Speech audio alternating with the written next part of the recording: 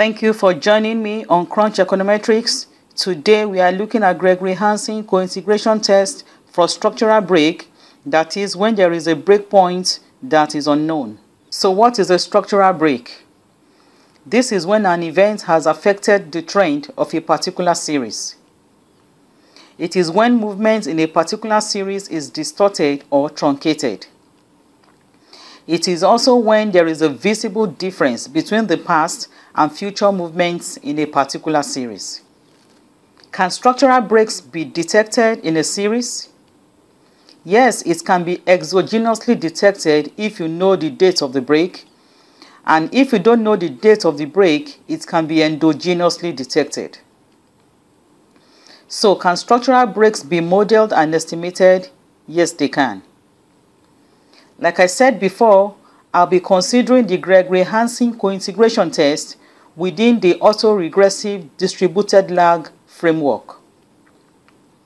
We know that under the ARDL model, if variables are integrated of different orders, it is the bounds test for cointegration that is used. But what if there is a break in any of the series? It means that the bounds test will now yield inconsistent results. In that situation, we use the Gregory-Hansen 1996 test, which is designed for cointegration testing when controlling for structural breaks in a data. The authors extended the Engel and Granger 1987 approach, which involves testing the null hypothesis of no cointegration against an alternative of cointegration with a single break in an unknown date, based on extensions of the traditional ADF, Z-alpha, and ZT test. So what is the null hypothesis of the Gregory-Hansen test? The null simply states there is no cointegration at the breakpoint against the alternative that there is cointegration. And the decision criteria will be to reject the null hypothesis if the absolute value of the ZT statistic is higher than the 5% critical value. Otherwise, the null hypothesis cannot be rejected. If the null hypothesis is rejected, what this means is that the linear combination of the variables exhibits stable properties in the long run, even though there is a structural break. Also, the authors formulated 3 models to accommodate the possibility of structural breaks in the cointegrating relationship. We are going to look at these 3 models when we are estimating. Interested reader can look up their paper, that is the Gregory-Hansen 1996 paper. Some simple steps that will help you if you want to model your ARDL framework and you are having a structural break in your data using the Gregory-Hansen Cointegration test. So I have here, the first step is that you set up your Stata to perform time series analysis. You have to do that first. Secondly, plot the graph of the series to give it a visual examination. Go ahead to perform the Gregory-Hansen test if you observe there is a break in that data. If the ZT statistic is significant, then the null hypothesis of no cointegration is rejected. That means there is still cointegration among the variables despite the break. Next thing you have to do is to generate dummy variables for the breakpoint. Now estimate the ECM with the break dummies. Number 6, compare the results with if the break dummies are not in the model and see what the results will look like. Now test for model stability with dummies in the model. Compare it with the stability test results if the dummies for the breakpoints are not in the model. So these are the 8 simple steps that will guide you if you want to model your ARDL ECM framework and you are having some structural break. I have my variables on the top right corner here, and as usual, I have my log file on and I have my do file in place. I have already written out all the commands that I want Stata to execute, so I don't have to type this all the time. So the first command to execute is the tset year command. But before I do that, let me show you what I have in my data editor. By typing the browse command, I have here 3 variables for this tutorial: the Gini index, domestic credit, and secondary education. I have 36 years observation, that is, I have data from 1980 down to 2015. So I have 3 variables for this tutorial. So I'm going to run this command to prepare Stata to run time series analysis. So here's the output. I have my time variable set from 1980 to 2015. So we are ready to run time series analysis. The second step is to visualize the plot of the Gini index to observe whether there is a break or not. So this is the command. I've highlighted it. I execute. This is a plot of the Gini index. As you can see, from 1980 up to 2008, 2009, thereabouts, or 2007, there is a break in the data. You can see here there's a sharp break here. So we can see a truncation in the pattern of the Gini index. So this one tells us that we have to go for the Gregory-Hansen Cointegration test. So step 3, remember that Gregory-Hansen has 3 models. So we run the first one. The first one simply says that the break is on the constant. So I have highlighted the command and I'm telling Stata to use the lag option from the Bayesian information criterion. I click the execute button. On the screen, you can see the output. I have the ADF statistic at -5.48, the ZT -5.34. We only consider the absolute values. So if the absolute value of these test statistics are higher than the 5% critical value, I reject the null hypothesis. So I can see here ADF and ZT are both higher than the 5% critical value. And even in absolute terms, the lower the value, the better the model. So I'm sticking with the ZT statistic, and my breakpoint date is 2007. Next thing, I run model 2.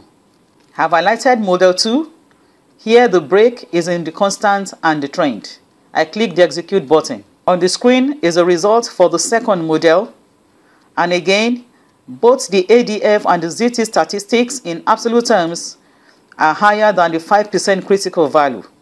Again, the lower the value, the better the model. So I'm sticking with the ZT statistic, and the breakpoint date is 2007. So this is for the second model. Let us run the third model and see the outcome. Here is the syntax for the third model, which says that the break is in the constant and the slope. I click the execute button, and there you have the results. Both the ADF and the ZT statistics are almost exactly at the 5% critical level. So again, the null hypothesis is rejected. So across the 3 model specifications, there is cointegration among the variables. So now that cointegration is confirmed, the next thing to do is to generate dummy variables for the breakpoint. Remember, my breakpoint is at year 2007, going by the ZT statistic. So I have written out all the commands here. I'm generating a dummy variable, z equals 0, and I'm replacing it with z equals 1 from the breakpoint year onwards. So I've written out all the commands. Again, I'm generating 2 additional variables. I'm interacting the break dummy with each of the regressor in the model. So this is what you do. You first generate the dummy variable and you interact it with the regressors in your model. In my case, I only have 2 regressors. So I'm going to highlight all this and I will execute. You can see in my data editor, I have the break dummy and I have the interaction of the break dummy with the regressors. You can see it here. So this is what you must do. Once the break is identified from the result of the Gregory-Hansen, go ahead to generate a dummy variable and do exactly what I've done.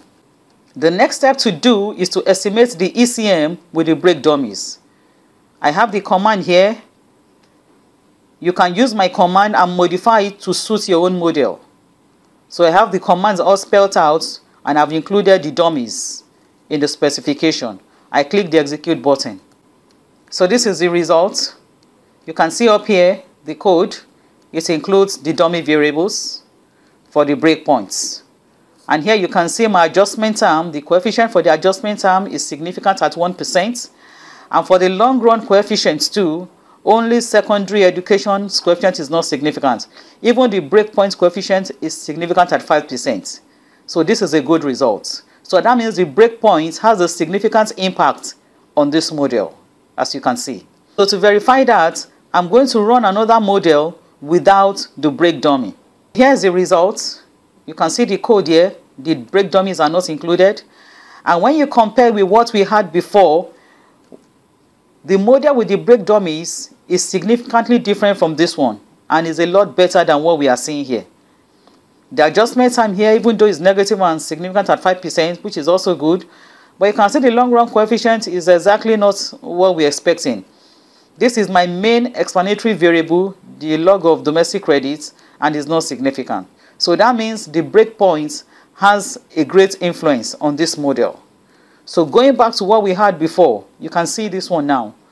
By including the break dummies, you can see my main explanatory variable is significant at 1%. So that means modeling the breakpoint in this analysis drastically changed my result for the better. Next thing I do is to test for stability of the model when I have the break dummies included. So I have the CUSUM syntax here, I highlight it, and I click the execute button. You can see the result of the stability test. The CUSUM square test lies comfortably within the 5% boundary, so the model is stable. Let's compare this with when we run the stability test without the break dummies in the estimation. So this is it. I don't have the break dummies here, so let's test for the stability and see what we have. So here you can see that when the break dummies are not factored in, there's a deviation out of the 5% significance boundary. So this tells you that the breakpoint has a significant impact on this model. Comparing with what we had before, this is the model when we don't include the break dummies. So this is how the stability test turned out to be. Let me show you again what we did before by including the dummies. So here you can see it's stable. So I have neatly put out our results compactly in this form. So here you can see at a glance that the ADF statistic and the ZT statistic are all significant at the 5% level. So because the lower the statistic, the better the model, I chose the ZT statistic and the breakpoint here to be 2007.